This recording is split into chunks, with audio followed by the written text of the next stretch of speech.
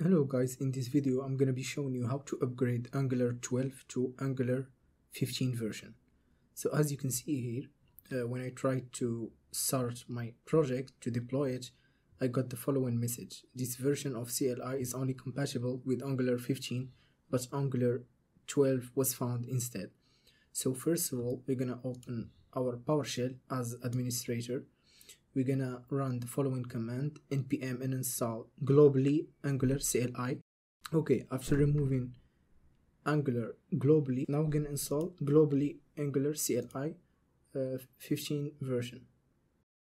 Okay, now let's check the version of our installed CLI, and as you can see it's 15. Okay, now if we try to deploy our project again, let's see if that's enough to fix this problem.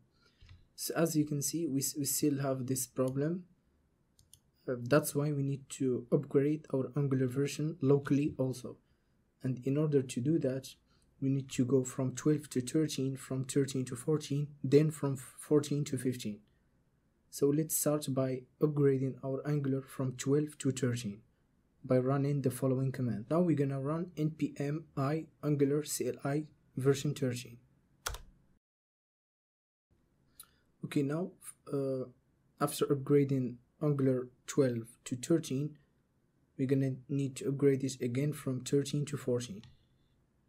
To make sure everything is right, we can check our package.json to see the version of the Angular CLI.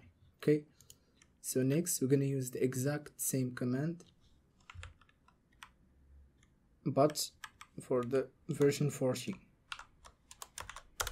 and make sure to use the force as well. Okay, so as you can see now we have Angular CLI version 14, and the final step would be to upgrade it to 15. Simply by changing 14 to 15 and always using the force to avoid any errors.